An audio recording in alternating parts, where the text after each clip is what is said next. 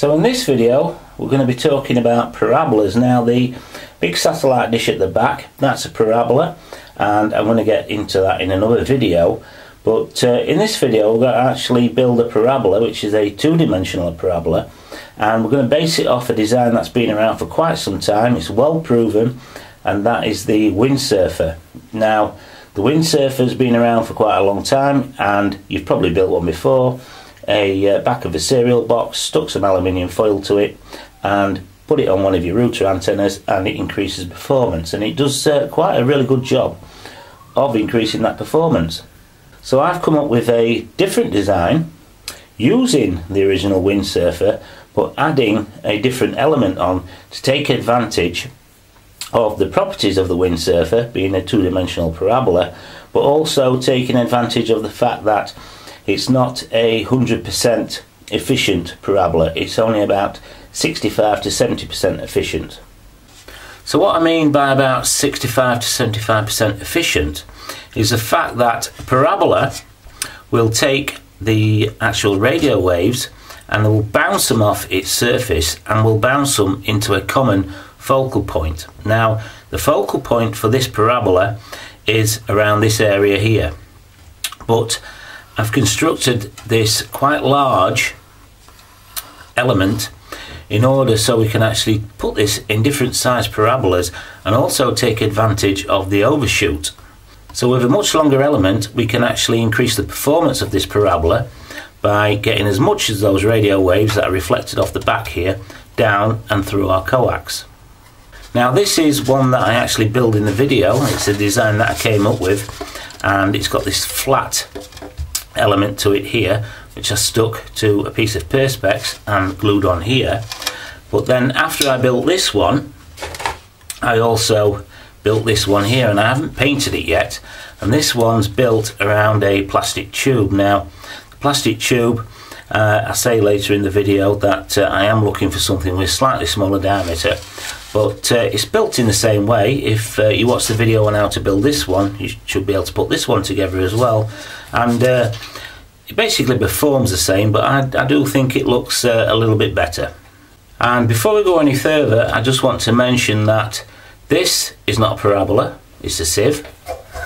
This is not a parabola, and this is not a parabola.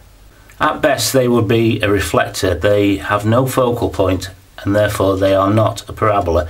There are so many videos of people sticking a USB stick in a sieve, it's just untrue. But a parabola is a mathematical curve, and when you get into it there's quite a lot of mathematics involved. But down below I've put a link to a nice little program. It's quite an old program, and I have got it to run on my system quite easily, and my system runs Windows 7 64-bit, and this program happily runs on it.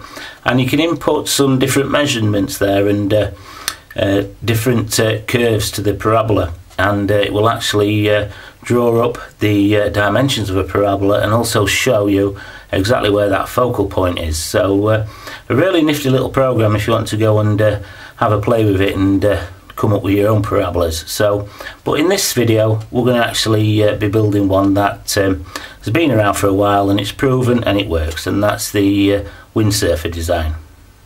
Okay, so what you're going to have to do is download the template, of course, and there's a link in the description, and print it out on some A4 paper.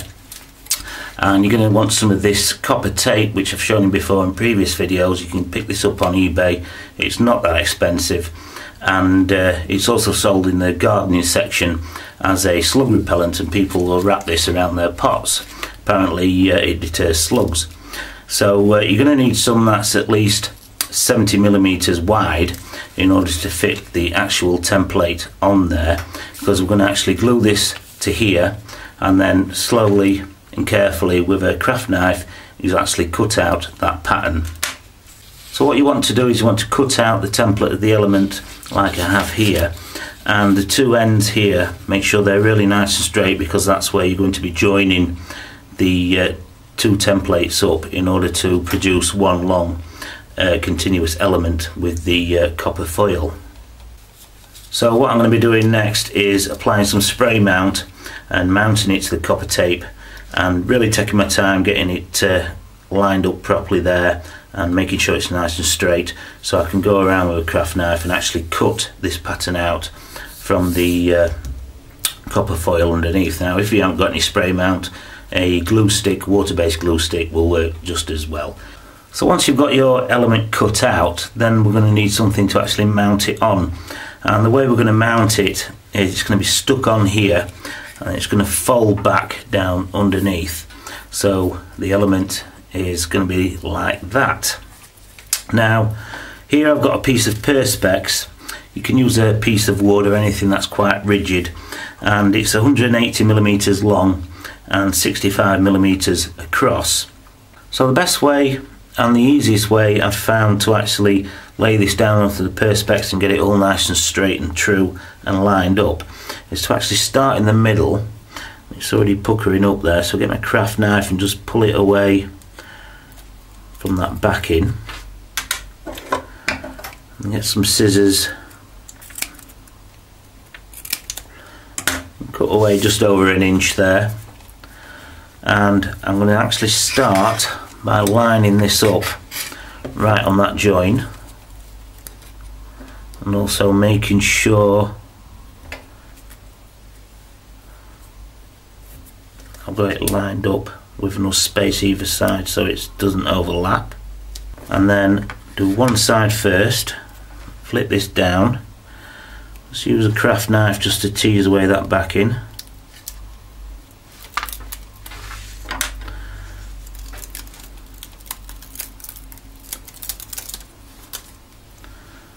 And then slowly bring it down so it's nice and straight.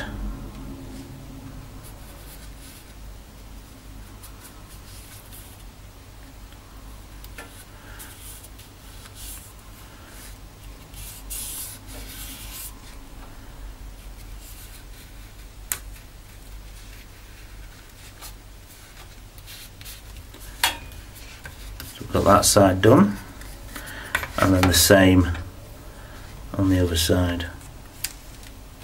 So I'm happy with the way that's lying there now, and it's a good idea as well to keep that template stuck down onto that copper as well, because it adds a bit more strength to it when you're pulling it around and getting it nice and straight. So what I can do now is just soak that in a little bit of water, and then that template should just come away. So now put your element to one side, because we're not going to work on it for the moment. We're actually going to move on to the parabola part of this antenna. Now I'm not going to reinvent the wheel. There's a very good template already out there on the internet for parabolic antenna, and it's the classic windsurfer, and I'll put a link in the description to where you can download this. And you want to print it off. This is printed off onto A4, and you want to take this to your local photocopying shop and get them to blow it up to A3. So working on this template first, what you want to find is some thin tin, some kind of aluminium metal, something you can use as a reflector that's thin enough that you can still bend into a shape, and you want to get some tin snips and cut it out. And yes, this did used to be a baking tray from Tesco's, and this is going to be perfect for our back reflector, our parabolic reflector. Next, you want to take this part of the template and draw yourself a straight line down here, connecting these two edges up, because we're only interested in this parabolic curve here. And what you want to do is stick that down onto some plywood. This plywood's about 12 millimeters, 12.5 millimeters thick. I don't know what that is in old money, it's probably half an inch. And cut it out so we've got that parabolic shape. And what we're going to actually do is connect this up with some screws and some glue and bend that round into our parabolic shape. And this here, this is where the focal point of this antenna is, and we're going to cut a groove in here in order to slide our driven element into this part of the antenna here, and then we'll have the coax coming underneath and through the reflector so we can connect it to our adapter card. So I've gone ahead and cut out a groove in the plywood curve using the jigsaw, and I've left it 5 millimeters here from the back of the curb, and that's still got good stability, so we can screw our metal reflector onto that and we've got no chance of it snapping. I've drilled a small hole through the back here so we can fit our cable through, and I drilled that hole first prior to me actually cutting out this groove. And what I've got here, I've made myself a pigtail with the coax, and it's probably 250mm long, something like that, so I don't need it overly long. And I've gone ahead and crimped a SMA connector on here, and like I said before, you can buy these already made up on eBay quite cheap, so there's no need going to the expense of buying crimpers if you're just making one or two antennas. So the plan is to actually feed this through the hole, and then what I'll do, I'll strip back the coax here and I'll solder it directly on to the element, and then hopefully we can pull this back and the element will sit nicely in that groove, and then I can permanently apply it with some epoxy. And of course, because we're using copper tape, we can solder directly onto that copper. So we've got both wires soldered in place, and yeah, it's really quite strong. So hopefully now I can just draw this back into the groove that I've cut out. So a little bit of gentle persuasion and it's gone in quite tightly, but I'm still going to add a line of epoxy down each side to really hold it in place there. The epoxy's all dry now, but I've just found out that I've done a major fail, and don't do what I did. I'm now going to have to re-crimp the SMA connector onto here because I forgot to feed it through the back reflector. So there it is, it's finished, and what I'm going to do is give it a coat of paint to tidy it up a little bit, but I've gone around with a Dremel again, try and tidy up the edges where I've cut out with the metal. And remember back in the day when I used to mod PC cases, cut out windows and put perspex in as such, you could buy some plastic tubing that had a split down one side and it would fit over something like this just to tidy it up, because it's near enough impossible to cut out a metal surface like this and keep it nice and straight, but it just hide all these things. You could put that on, really finish it off nicely, and of course it wouldn't affect the Wi-Fi signals at all. But with my non-existent woodworking skills, it's not come out too bad at all. So as always, starting off, we're using the Alpha card with its stock rubber duck dipole antenna, and the access point is about 60 meters away, going through 3 brick walls, and I'm getting around 56% signal strength, so it seems to have settled that. So what I'm going to do now is connect up the parabolic antenna that we've just built.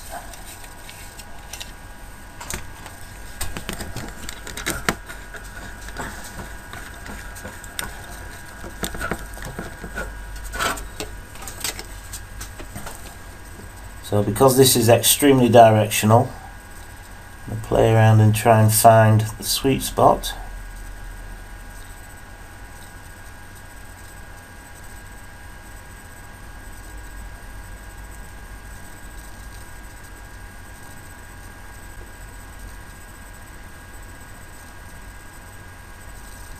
So it seems to have settled on about 80% there. I can tell you that it's extremely directional. I only have to move it a fraction and it will drop down on that signal strength. But it's a big improvement, so I'm quite pleased with this. And what I'll do, I'll just plug in the other one that I built with the tubing rather than the flat one, see what that's like compared to this.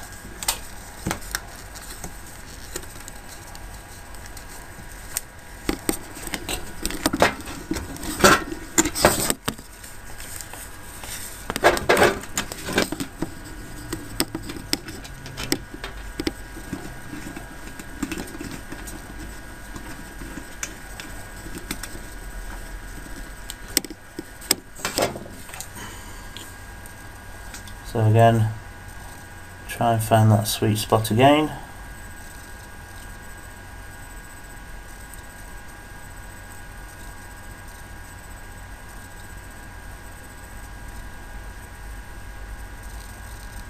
It's probably about the same. There's no difference there.